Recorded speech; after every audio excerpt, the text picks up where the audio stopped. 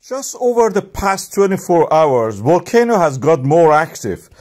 It started from this yesterday, and this is what you saw, and changed to this.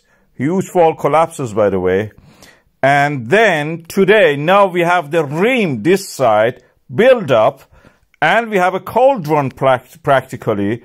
Inside it, the lava is boiling, and it has formed a pool of lava, and is actually erupting and leading the lava through a leakage through a lava tube from underneath the rim, the newly built one, and is leading from there. You can see another wall collapse happening. The significance of these wall collapses is that they gradually incorporate more solid material to the area around the vent, the central hole, rising the level of it and gradually blocking it and making the lava to rush through it with more pressure, more vigor. And that's what we are seeing. It looks like the lava is flowing vigorously with a more intense activity. It may not be true, but it appears to be like that because the exit point of the lava within the crater is now tighter.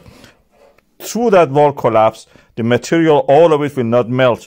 This is what I mentioned in a separate video, that when wall collapse happens, you will end up with a platform building, and that makes the fountaining of the lava more vigorous. This will end up with the rim rising, and then you will have a lava tube. The volcano erupts through a lava tube. When we look at the harmonic tremors, we see that there is not much change in the flow of the lava, although there is a slight change. But compared to what we have, for example, in Greensville, it is not changing much.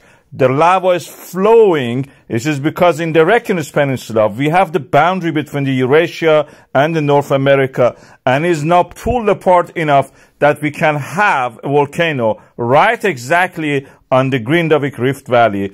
Grindavik is in the Eurasia, and Stortsengi and other parts are in the North America. That's a very significant thing. We are seeing changes in the flow of the lava is also erupting vigorously, it appears.